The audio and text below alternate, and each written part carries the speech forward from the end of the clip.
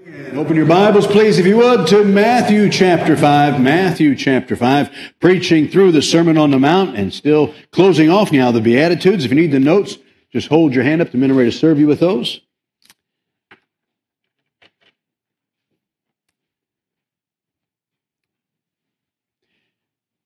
Kingdom living, the blessing of persecution. The blessing of persecution. Most of us have no idea firsthand about real persecution. But there are some folks from Romania. You can talk to our Romanian folks there. They understand that. They've experienced some of that. They've lived through some of that. So you can speak with them. Most of us in America, though, have not. But you can talk to them and you can see that. So tonight I'm going to ask that you envision that you are in an area, in a land, where persecution for Christianity is prevalent and expected. If Jesus tarries his coming, I expect us to experience more and more persecution. I can't help but to know that and to believe that. So when you listen to it tonight, don't listen to it as, well, that's something for times past, that's something for other countries. But no, picture it, because it can come here, and I believe it will come here if he tarries. And so look at it tonight to help us be ready for when it comes. This is one of those things that you have to be ready before it comes, before persecution comes. Just like you have to be ready before the trials come. Just like you have to be ready before the sorrows come. So when they come, you're ready. God has equipped you already. So that's what the passage is tonight, looking at the blessing of persecution. 2 Timothy 3:12 says, "Yea, and all that will live godly in Christ Jesus shall suffer persecution." So that's a promise that will happen if we're trying to live godly in Christ Jesus. So looking at the Beatitudes, Christ speaking to us about how to have kingdom living today, looking at the blessing of persecution. So again, picture yourself in a country or in a time where when you leave here tonight, you don't know whether or not the police will be at home waiting for you. That you don't know what's going to happen at work tomorrow. That kind of mindset, that kind of persecution, that's quite possible and is going on around the world tonight. So, Matthew chapter 5, so as we look at that and listen to that and what God's trying to help us with tonight, Matthew chapter 5, in the Beatitudes, looking at verse number 10. "Blessed are they which are persecuted for righteousness' sake, for theirs is the kingdom of heaven. Blessed are ye, when men shall revile you and persecute you and say all manner of evil against you falsely for my sake, rejoice and be exceeding glad, for great is your reward in heaven. For so persecuted they the prophets which were before you." Father, help us tonight. Lord, again, for most of us, it's beyond our understanding of our personal life, but not out of the realm of possibility. We think of folks in our midst that have been through that. So, Lord, I pray that you would help us be equipped, help us be ready, help us anticipate what you have for us, help us be ready to encourage others that may be going through persecution. So speak to us tonight, God, like only you can, and prepare us for the time ahead. In Jesus' name we pray. Amen. Thank you. You may be seated. Looking at the Beatitudes are the blessings of living with the kingdom idea, the kingdom paradigm.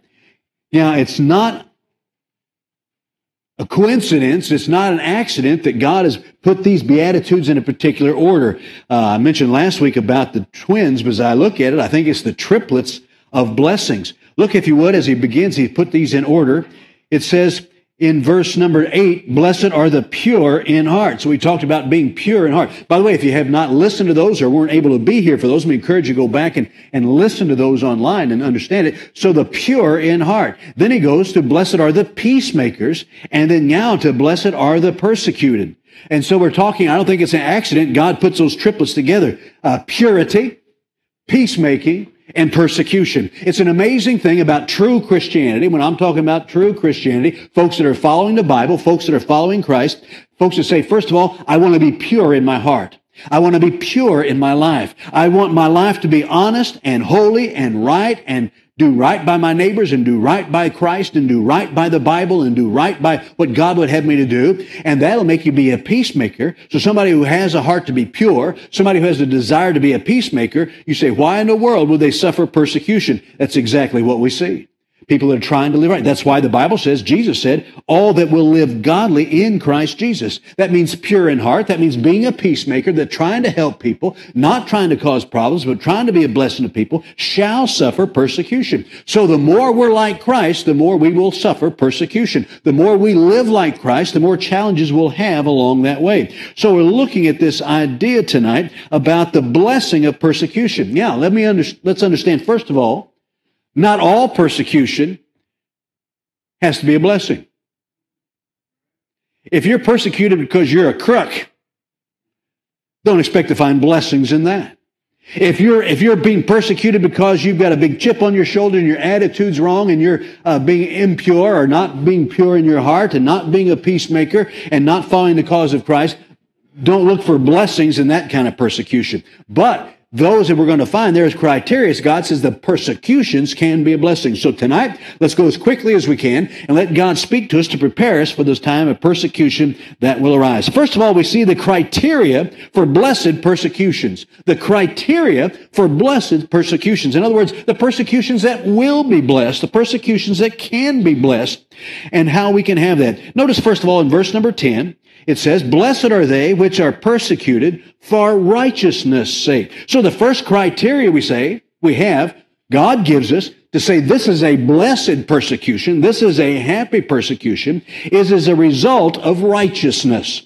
A result of righteousness. Again, look at verse 10. Blessed are they which are persecuted for righteousness' sake. That means living right. That means living godly. That means living trying to please God. If we're not trying to please God, if we're not living righteous, if we're not living right, then that persecution that comes to us, we can't say, boy, what a blessing this is. No. But he says, blessed or happy are they that are persecuted for righteousness' sake. So as a result of righteousness.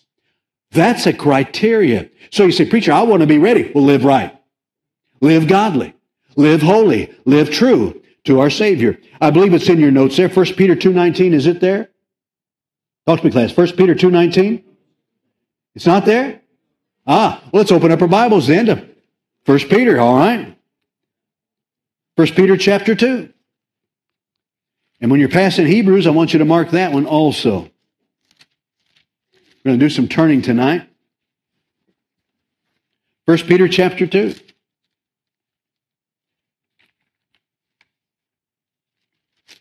Verse 19.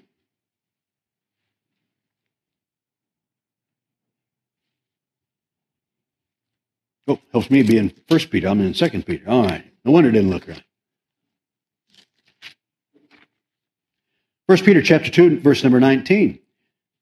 Again, we're talking about the criteria is to live righteous. If we're going to have that blessed persecution, it needs to be a result of righteousness. Verse 19, for this is thankworthy, if a man for conscience toward God endure grief, suffering wrongfully. Again, having a good conscience toward God, having your walk with God right. He says this is thankworthy. Verse number 20, for what glory is it if when you be buffeted for your faults? He said, if you're persecuted, if you're suffering because you did wrong, he said, there's no glory in that. There's no glory in going to jail for robbing a bank. There's no glory in jail for stealing from the government. There's no joy. He said, there's no blessing in that. But if when you do well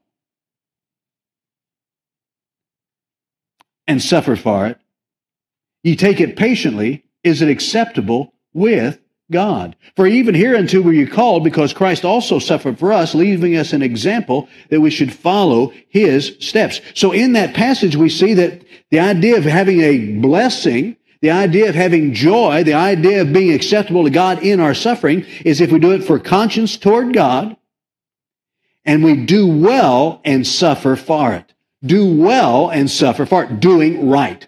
Doing right. When we suffer for doing right and do it with patience, and you take it patiently, that's acceptable. So to understand, if we're going to have the blessing, a criteria for blessed persecution, to say, yes, we can have that joy, and the Holy Spirit will give you that joy, it's going to be as a result of righteousness. A result of righteousness. That's a criteria, Jesus said, for having this blessed persecution. Secondly, back in our text in Matthew chapter 5, it's to be false if we have an evil report. It needs to be false if we're going to have if it is an evil report. Look at verse number 10 again. Let's go to verse number 11. Blessed are ye when men shall revile you and persecute you and say all manner of evil against you. What's the next word, class? Falsely, for my sake. So we're going to find that a criteria for blessed persecution means that persecution is going to be as a result of righteousness, and the persecution is going to be a result, or the testimony is going to be false if it's an evil report.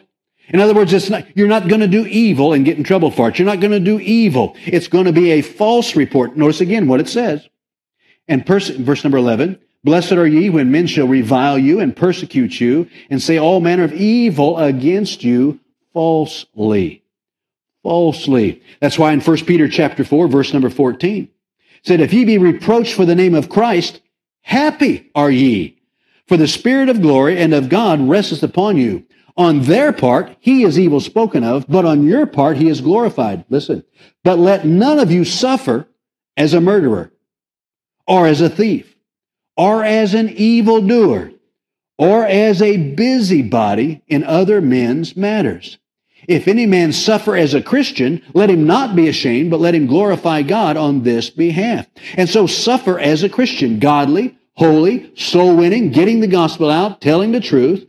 And so we're not to suffer for wrongdoing, but suffer for right doing. Are you listening? Do you hear the difference on that? Suffering for right doing. Yeah, we might suffer if their attack on us is true because they say, well, you're just a Christian. You're just getting the gospel out. Let that be so. But don't let them be able to persecute you for doing something wrong, for being immoral, for being illegal. He says, don't let them do that. Don't suffer as a murderer. Don't suffer as a thief. Don't suffer as an evil body or evildoer or as a busybody, but suffer as a Christian. So you understand? So God gave criteria for the blessed persecution. Not all persecution is going to be blessed. It's going to be blessed if it's a result of righteousness. It's going to be blessed if the persecution comes because the report is false as far as being evil towards you. Number 3, a blessed persecution criteria is to be endured for Christ's sake. If it's endured for Christ's sake. Verse number 11. Blessed are ye when men shall revile you and persecute you and say all manner of evil against you falsely for my sake. Here Christ is talking about for the name of Christ.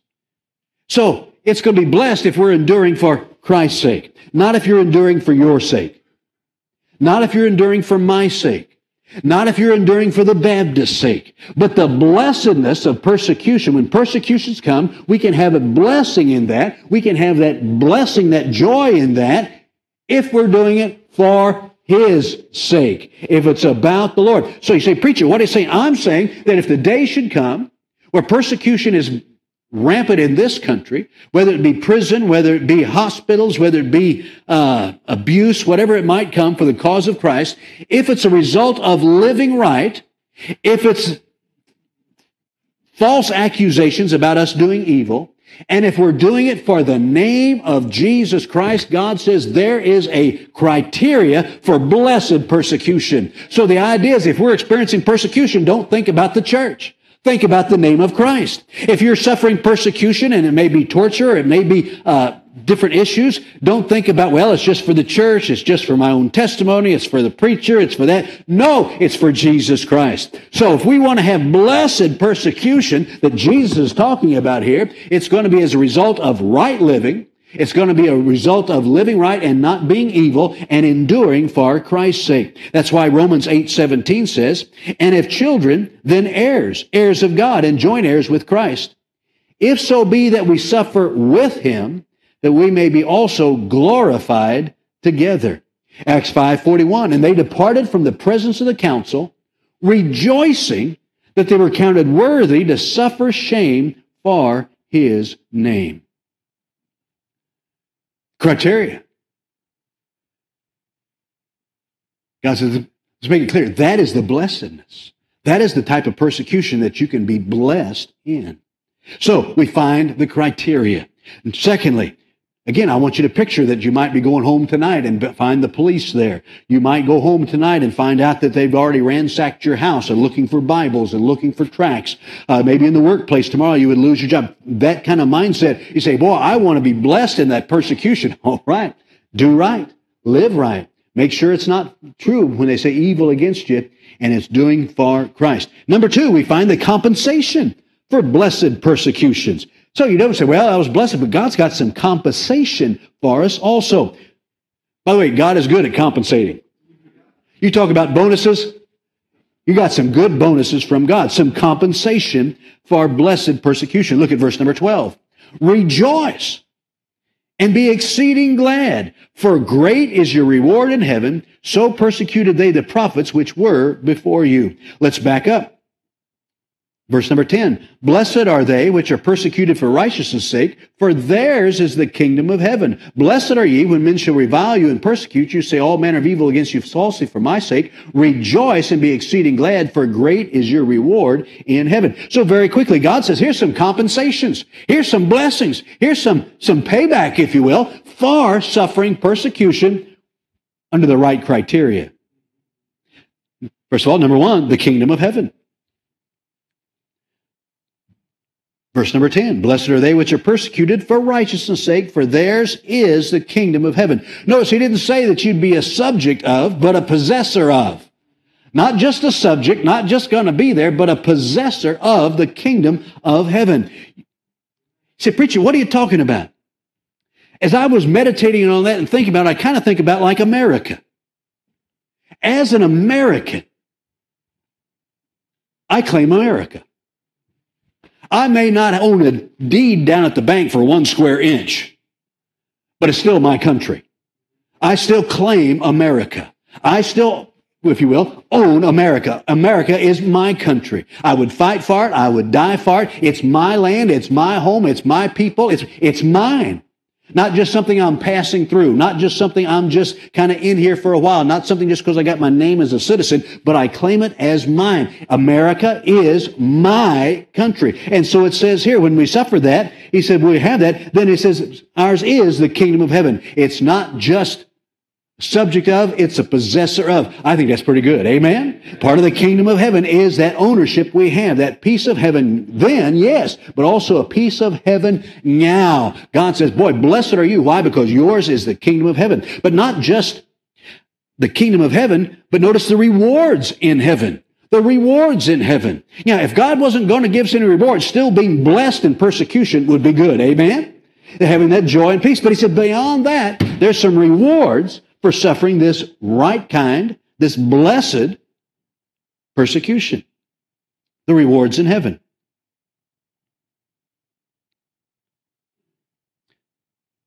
Notice what it says. Verse number 12. Rejoice and be exceeding glad, for great is your reward in heaven. Rewards in heaven. Well, we sing about it. We talk a lot about it. Let's be honest. We don't know a whole lot about it. I mean, we can go down and do a study on the different crowns and whatnot, and we can study about the judgment seat of Christ and how we're going to get rewards if our works are, after their works are tried by fire and they sustain through the fire gold and silver and precious stone. But we don't know much of the details of the rewards. But I can tell you this, it's going to be something. It's going to be something. That's why in Romans 8:18, for I reckon that the sufferings, that's the persecution of this present time, are not worthy to be compared with the glory which shall be revealed in us. It's going to be something. I have no real clue on what it's going to be like. I have no idea what the crowns really look like. I have no idea the other blessings and rewards, but the Bible does talk about us gaining rewards, maintaining rewards. He warns us about losing rewards. He talks about not having rewards, but he's talking about the rewards for suffering. It's going to be suffering. So, something when we suffer and God gives those rewards. Very quickly, just some thoughts from the Bible about those rewards to help us in persecution, in the trials. So while we're suffering, we can, yes, think about Christ, yes, realize that we're being blessed in the persecutions, but also God promises the rewards. Number one, we find the choice of Moses. The rewards in heaven was the choice of Moses. Hebrews 11:24. Is that in your notes? All right, look what it says. By faith, Moses, when he was come to years, refused to be called the son of Pharaoh's daughter, choosing rather to suffer affliction with the people of God than to enjoy the pleasures of sin for a season, esteeming the reproach of Christ greater riches than the treasures in Egypt, for he had respect unto the recompense of the reward. Let's look at that. Moses being raised as the next, many theologians think and historians think, raised as the next Pharaoh of Egypt. I mean, he was there. He was taught in all the intelligence and all the sciences. He was living in Pharaoh's house, being raised as Pharaoh's grandson. He was going to be probably the next Pharaoh. He was in line. He had all the prosperity, all the good living, all the joys, all the things this world could give him. And he was there. But it says he chose rather to suffer affliction with the people of God. He said, I'd rather suffer with my people as the Jews. And so he left. He went out and had that and killed that Egyptian, and he was on the run, and he came back, and God used him to deliver the children of Israel out of Egypt. But the Bible tells us he chose. He said, I can choose to live as Pharaoh's grandson. I can choose to live here in the palace with all the gold and all the finances and all the pleasures and all the treasures. He said, I can do that. Or I can suffer persecution and affliction with God's people. And it says he chose that rather than the pleasures of sin for a season. Now, we begin thinking about that, and the Bible tells us in that passage, why? Because he understood about the recompense of the reward. He understood about rewards. He understood that the reward was coming in heaven. And he said, I'd rather have the reward in heaven than the rewards that are here right now. So he chose to suffer. So I began thinking about that. We are not to that place, most of us. I mean, we can't... We can't even choose to get up at 9:30 to come to Sunday school. Amen? All right, we got to be here, much less. So we have to decide, I'm going to choose to suffer for God's people. So Moses' choice. Notice what it says. Esteeming the reproach of Christ greater riches than the treasures in Egypt. For he had respect unto the recompense of the reward. If you look it up in the dictionary, recompense is a compensation or a reward given for loss or harm suffered or effort made. Let me read that to you again. Because see, Moses, he said, I looked at this thing. He said, I can go ahead and live here with the pleasures of sin for a season and all in Pharaoh's house, or I can suffer now and get the reward later. But he esteemed that reward much better than the reward of living here in this life in Pharaoh's house. He looked and he chose wisely. Why? Because he had esteeming there the reproach of Christ. Being criticized as a Christian, being criticized as God's people, greater riches than the treasures in Egypt. For he had respect unto the recompense of the reward. Recompense, compensation, or reward given for loss, or harm suffered, or effort made. Boy, I'm glad God knows how to recompense. Amen. He knows. Boy, we say, well, I've lost some things down here for Christ. That's all right. Guess what you got coming in recompense? You say, but I've given up so much here in this world to serve Christ, to go to a mission field, or to serve Him, or to live holy, or live right. I've given up so much. Yes, but you don't know the recompense that God has planned for the loss, for the effort, for the things we've given up. And so Moses chose that. He chose the rewards there to go along with the persecution. I said, I'd rather have the persecution now so I can have the rewards later. So we're not so sure about all the rewards God's got planned, but we know that Moses made the right choice. So we're going to choose. You and I have to choose the things of Christ or the things of the world. Number two, we find that these rewards in heaven, Moses chose. This is the choice of Moses. Secondly, we see it's the claim of the martyrs. It's the claim of the martyrs. Hebrews chapter 11. Is that in your notes? Oh, good. Hebrews 11:35. Well, we ought to go back and look at all, but for the sake of the time, we won't. It says, it goes through about all the people that were persecuted, all the people that were killed and slain for the cause of Christ. It says, women received their dead, raised to life again, and others were tortured, not accepting deliverance. So they were persecuted for the cause of Christ. They met the criteria, all right, because it was for right doing, it was false lies about them, and it was also for the name of Christ.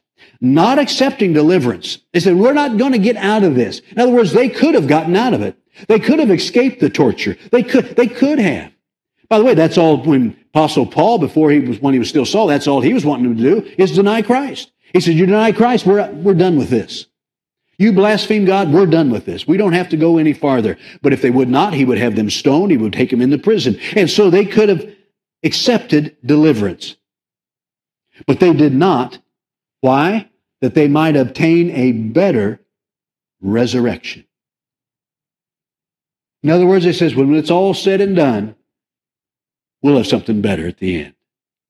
When it's all said and done at the end, when we have our resurrected bodies, when time is no more, as we sing, and we've got the resurrected bodies and eternity begins, he said, it's going to be better. He says, by us suffering now, we'll have a better reward then. By staying true. It's not just the suffering. Again, it's not just the suffering. It's suffering for Christ. It's suffering for truth. It's doing right. It's living godly. And if we're going to live godly, we're not going to step aside. It's by living for Christ, we're not going to step aside. And by doing that, we're not going to accept deliverance because we know something better is at the end.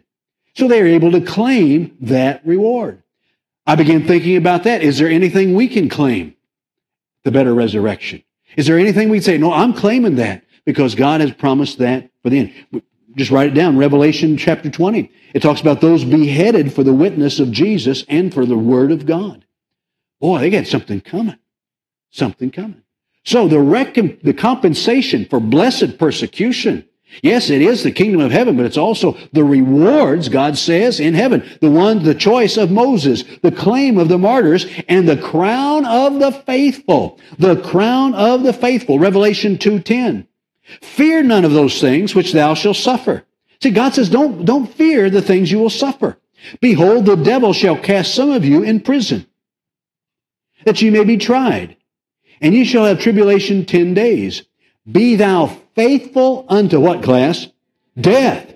And I will give thee a crown of life. So there, if nothing else, we have the promise of a crown of life for being faithful unto death as we suffer. As we suffer, if we take this persecution for Christ, meeting that criteria, and we stay true, faithful unto death, even if they kill us, or we stay faithful until we die, regardless of whether they kill us or we just die of old age, but we're being faithful during that persecution, he said he's going to give us a crown of life. Those crowns we can cast, the Bible talks about at Jesus' feet. Well, I'm telling you, there are some rewards, some compensation for blessed persecution. So we remember these things when the persecution comes. It's for Christ, it's for right living, it's for being what God would have us to be, and then God gives us the promise of some reward. So we see the criteria for blessed persecution. We see the compensation for blessed persecution. Then back in our text in Matthew chapter 5, the commands to the blessed persecuted. To the blessed persecuted. Back in verse number 12.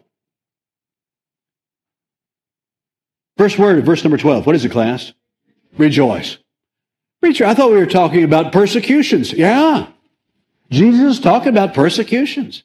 He's talking about people that are going to be dying and suffering. Rejoice and be melancholy.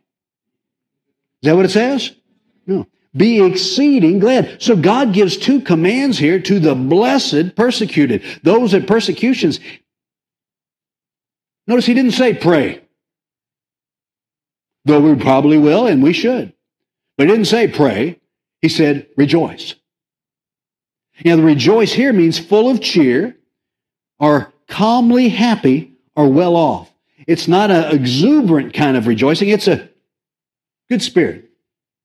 It's well off. It's all right. Things are okay. Things are okay. So when we rejoice in the testimony of a good conscience, we can suffer. So we're to rejoice. We're to be full of cheer. Calmly happy, well off. That's rejoicing. But then it says we're to be exceedingly glad. The word exceedingly glad there in the Greek means jump for joy. Jump for joy. So we're supposed to rejoice. That's kind of on the inside.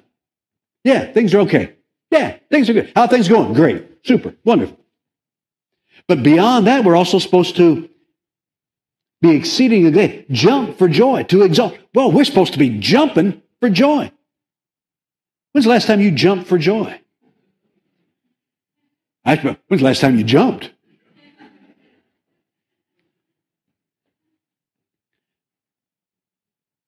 You see kids do that sometimes. You go, yeah!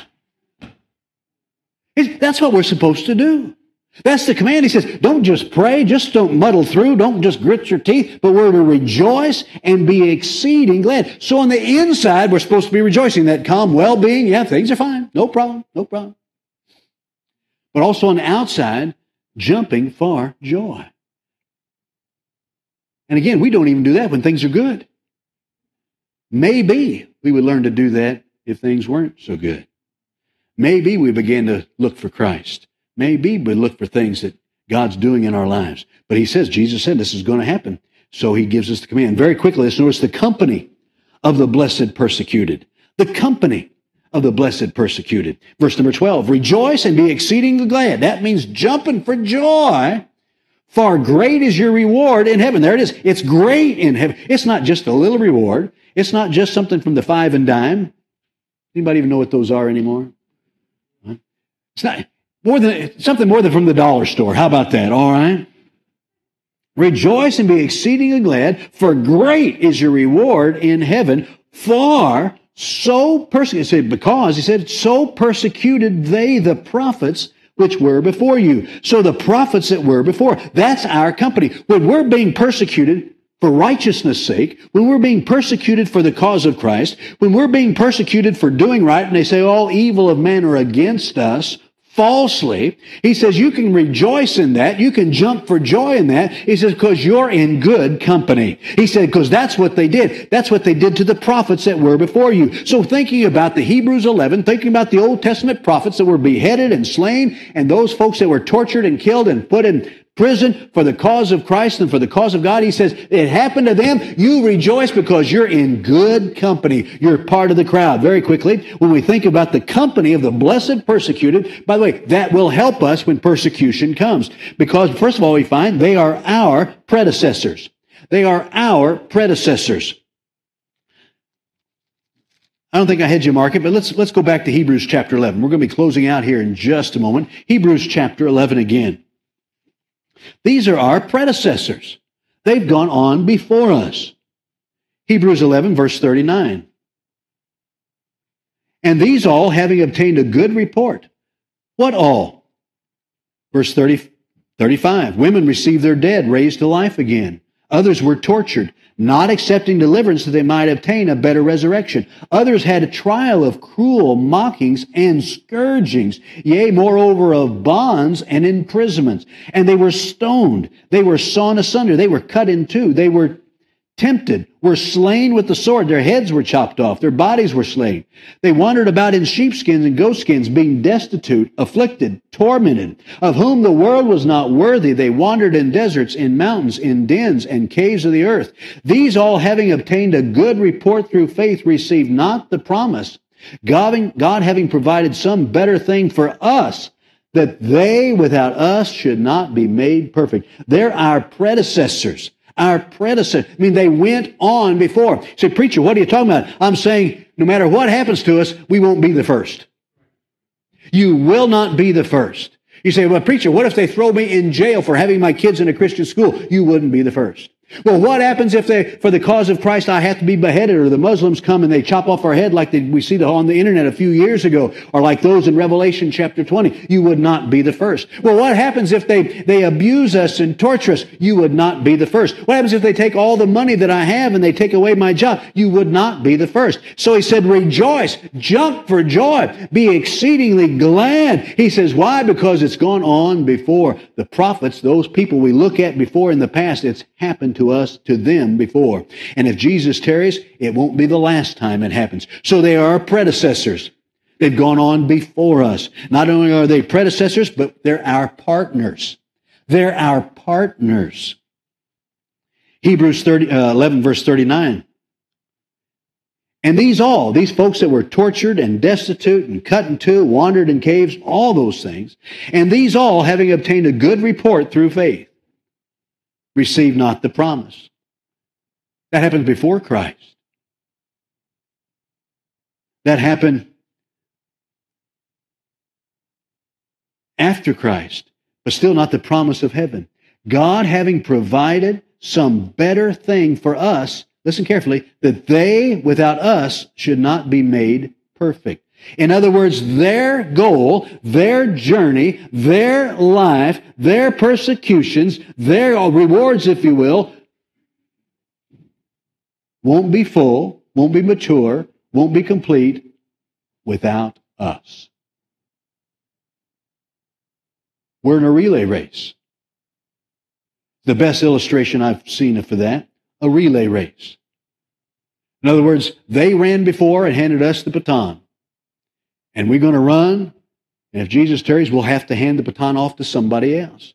Through that race, they were tortured. Through that race, they were sawn asunder. Through that race, they were blasphemed. Through that race, they did all those things. But they made through the end of their life, and they passed it off to that next generation, and to the next generation, and to the next generation, down to you and I sitting here in 2019. And if Jesus tarries, we need to pass it off also. We are their partners. They're our partners. So he says, rejoice, be exceedingly glad, jump for joy, because you're in good company. Because what they're going to do to you, they've already done to the prophets that went before you. So they are our predecessors, they are our partners, and if you will, they're our purpose, patience, and pleaders.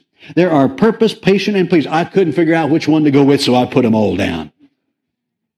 Because it goes on to chapter 12. Again, the divisions in the Bible are not inspired. That's just a breakdown. So it says, verse 40 of chapter 11, God having provided some better thing for us, that they, without us, should not be made perfect. Wherefore? Are therefore, because of that, seeing we also are compassed about with so great a cloud of witnesses. What witnesses? Those guys that went on before. The ones that have gone on to heaven, and they're waiting for us to finish the race. They're rooting us on. They're pushing us forward because their race is not done unless we complete it. Their reward is not complete unless we complete it for them. He said, we were surrounded with so great a cloud of witnesses. Let us lay aside every weight and the sin which so easily beset us, and let us run with patience the race that is set before us, looking unto Jesus, the author and finisher of our faith. So when we think about those people, our company, yes, they're our predecessors. Yes, they're our partners, but it's also our purpose. Boy, why keep going? Because I'm running a relay race. If you've never run a relay race, you may get tired, you may get weary, but boy, one of the things that keeps you going is because those other guys ran before me and they handed it off to me. And my purpose is I got to hand it off to the next person or go across the finish line, whichever case it is. So it becomes our purpose. It says, seeing we're surrounded by those folks, our purpose is, boy, let us run the race. Let us lay aside the weights and the sin. It's our patience. Notice what it says back in Hebrews chapter 12. Let us run with patience. The race is set before us. I just can't bear it. I just can't keep going. No, think about the ones that have gone on before. Next time you want to quit because somebody laughed at you for carrying a Bible, think about those that were sawn asunder. I'll give you some patience.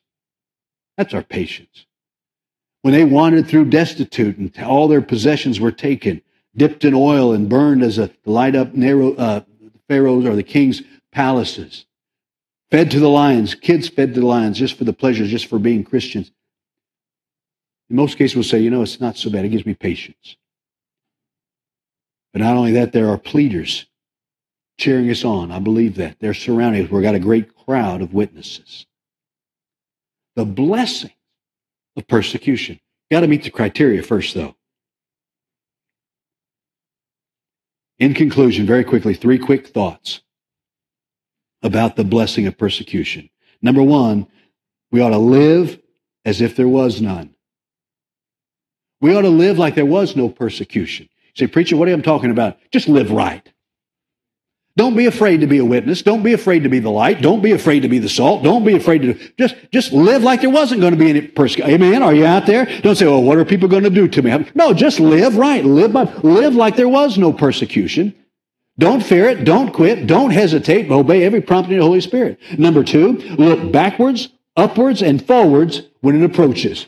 Look backwards, upwards, and forward when it approaches. In other words, when it begins to come, when persecutions come, you begin to see it in other people's lives, or the laws will get stronger and stronger against doing what the Bible says, then we can just look backwards, upwards, and forwards. That means we look back at the prophets, we look upward to Jesus, and we look forward to the rewards. Amen. Boy, when you see it coming, boy, you just remember, man, look back at those prophets, I look up to Jesus, and I look forward to what the rewards are.